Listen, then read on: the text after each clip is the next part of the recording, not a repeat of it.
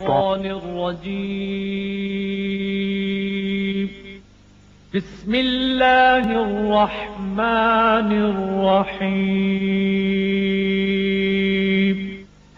کیا یہ لوگ قرآن میں غور نہیں کرتے یا ان کے دلوں پر قفل پڑے ہوئے ہیں؟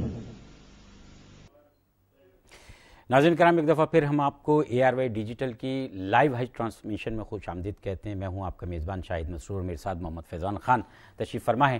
ہمیں ابھی اس پروگرام میں جوائن کیا ہے آپ کی ہماری تمام کی استاد ہیں ایک اعتبار سے کہ بہت سارے لوگ بہت عرصے سے آپ سے سیکھ رہے ہیں، خواتین کے حلقے میں بہت پسند کی جاتی ہیں، معروف مذہبی اسکالر پروفیسر میمونہ مرتضیٰ ملک صاحبہ، آپ کو خوش آمدید کہتے ہیں۔ السلام علیکم وعلیکم السلام ورحمۃ اللہ۔ میڈم، ہم بات کر رہے تھے آج جب ہم نے پروگرام شروع کیا، ہمارے ساتھ ڈاکٹر محمد عیسیٰ صاحب بھی تشریف فرما ہے۔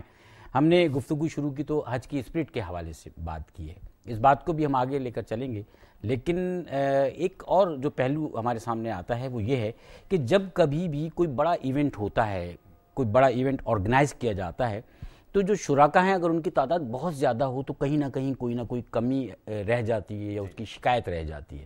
خواتین لاکھوں کی تعداد میں دنیا بھر سے آتی ہیں، ان کی بھی زبانیں الگ ہیں، ثقافتی جو تمدنی ان کے رنگ ہیں وہ بھی الگ ہیں، تو کیا کہیں شکایتیں پیدا ہوتی ہیں لوگوں کو آپس میں ایک دوسرے کو؟ خواتین کے حوالے سے جاننا چاہ رہا ہوں میں۔ دیکھیے، شکایات بھلے ہوتی ہوں، لیکن جو اندر ہر خاتون کے وہ جس کلچر سے بھی آئی ہوں، جب یہ یقین ہوتا ہے کہ وہ مہمان اس رب العزت کی ہیں اور میزبان وہ ہستی ہے تو کمی رہنے نہیں دے گا۔ اگر وہ میری آپ کی مہمان ہو تو یقیناً بہت ساری خامیاں رہ سکتی ہیں اور وہ شکوے بھی ہم سے کر سکتے ہیں، لیکن یہ ذات وہ ہے جس سے وہ شکوہ بھی کریں تو ان کا حق ہے اور وہ پورا بھی کرنے والا ہے۔ تو عام طور سے ایسے شکوے تو کم ہی ہوتے ہیں، لیکن ضروریات زندگی میں یقیناً کوئی کمی کہیں نہ کہیں واقع ہو بھی سکتی ہے، بہت رش ہونے کی وجہ سے موسم کی تنگی ہوتی ہے۔ اب اس کا شکوہ یقیناً اللہ ہی سے کیا جا سکتا ہے۔ مزدلفہ میں رات کو کھلے آسمان تلے سب وہ کھلے آسمان تلے ہے، اور جتنی بھی اس حکومت کی میں سمجھتی ہوں کہ کوششیں ہیں وہ بعض اوقات کم پڑتی بھی دکھتی ہیں، اور ٹریفک ہے۔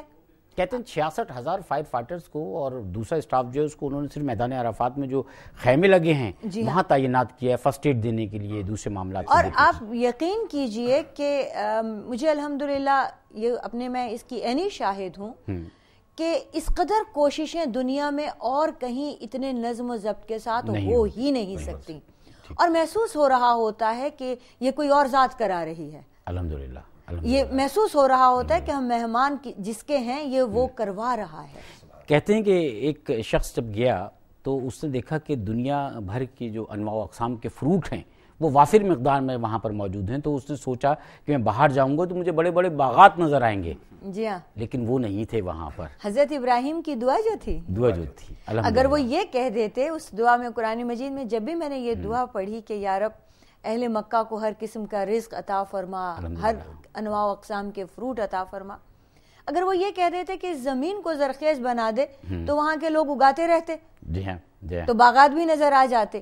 آپ دیکھیے شان اس شہر کی اور اس کے رہنے والوں کی حضرت ابراہیم کی دعا کے بدلے میں، کہ وہ پھل، وہ چیزیں، وہ تمام تر ضروریات کی چیزیں، بھلے لباس ہو، بھلے وہ خوشبو ہو، بھلے وہ کھانے پینے کی چیزیں ہوں، آپ کو دنیا بھر سے لا کر وہاں پر لوگ دے جاتے ہیں۔ الحمدللہ وہاں ان کے مارکیٹس میں وہ تمام دنیا کے اقسام کی چیزیں ملتی ہیں اور سال بھر ملتی ہیں۔ آپ یہ نہیں سوچ سکتے یہ موسم کا نہیں ہے، مکہ مکرمہ میں آپ کو مل جائے گا۔ دیکھیں ہر معاملے میں ایسا ہی ہے۔ آپ آب زمزم کے حوالے سے کیا فرمائیں گے؟ ختم نہیں ہو رہا ہے، کہاں سے آ رہا ہے؟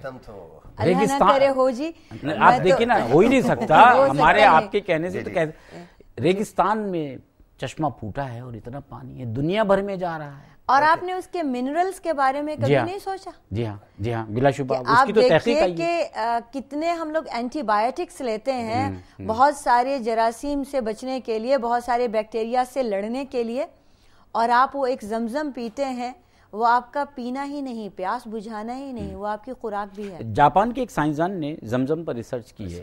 اب دیکھیں نا کہ جو لوگ مسلمان نہیں ہیں وہ بھی راغب ہوتے ہیں کہ یہ سب کیا ہے، اللہ تعالیٰ نظر آتا ہے، اللہ کی قدرت ان کو یہاں پر بھی نظر آتی ہے اور ایک بڑے واضح انداز میں، واضح رنگ میں نظر آتی ہے۔ بعض لوگ مسلمان ہوتے ہیں، ہم آپ کو لوگوں کے جو رجحانات ہیں وہ بتا رہے ہیں، بعض لوگ جب بیمار ہوتے ہیں تو وہ کہتے ہیں کہ ہم چلے جاتے ہیں وہاں زمزم پیتے رہیں گے، شفا ملتی رہے گی۔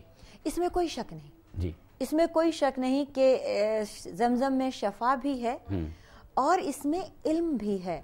اس کی دعا جو مسنون دعا ہے وہ یہی ہے کہ آپ زمزم پیتے وقت اگر یہ دعا مانگتے ہیں کہ اللہ تعالیٰ آپ کو ایمان کامل، علم نافع اور ہر بیماری سے شفا عطا فرمائے، تو یہ زمزم کے لازمی نتائج میں ہے۔ الحمدللہ۔ ایمان آپ دیکھیے کہ زمزم کے نکلنے پہ، اس کے رواں ہونے پہ اور قیامت تک باقی رہنے پہ آپ کا ایمان وہی کمپلیٹ ہو جاتا ہے۔ آپ سوچتے ہیں کہ دیکھیے پھر اس کے منرلز کی ہم بات کر رہے تھے، اب منرلز کی بات ہو گئی، اب آپ علم کی بات دیکھیے۔ جی، اب وہ جو اس میں جو منرلز ہیں وہ آپ کے دماغ کے لیے، آپ کی آنکھوں کے لیے، آپ کے اسٹمک کے لیے وہ اس قدر فائدہ مند ہیں، جو چیزیں آپ کو علم حاصل کرنے کے لیے چاہیے رہتی ہیں وہ زمزم میں موجود ہیں۔